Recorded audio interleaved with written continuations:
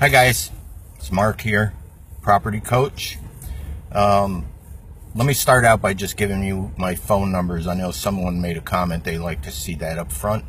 Florida, it's 941-416-8353. Connecticut, 860-294-4494.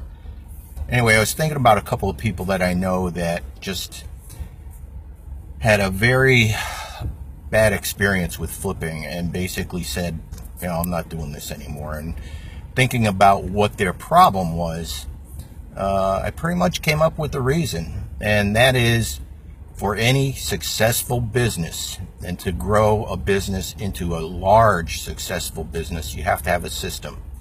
If you look at McDonald's, Dunkin' Donuts, you know, places like that, you will see that they have developed very successful systems, and they have their franchisees follow that system. So when I coach people, I give them a system that starts out from setting up their business, the format of the business, right through to looking for houses, you know, making the offers, buying the house, finding contractors, making sure they have all of the forms, and there's more than one or two forms that you need to have a successful flip and to be protected legally.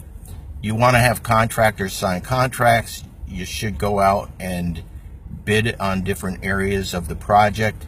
You know, once you've done several and you've got a couple contractors that you know are honest and give you good prices, sometimes you can bypass the bid, but it's always good to keep them honest too, and occasionally say, look, I got to go out and bid with this one, got to see what the prices are going to be. So anyway, a system is very important, and when you have a system, you have a much higher opportunity for success. You can't just go buy a house and say, I'm going to flip it, and oh, what do I do next? You know, you're lost. You take up too much time, you pay too much money to have things done, and a lot of times, you know, you don't have the success that you should have. So I'm a finance guy, and a lot of what you need to be concerned with, obviously, on a flip is you're there to make money. You got to be concerned about the numbers, and if you don't push the numbers up front, you don't know where you're at, you don't know where you're going to end up, and you're more likely to fail than succeed. So anyway, you know, that's what you got to do. That's what I teach.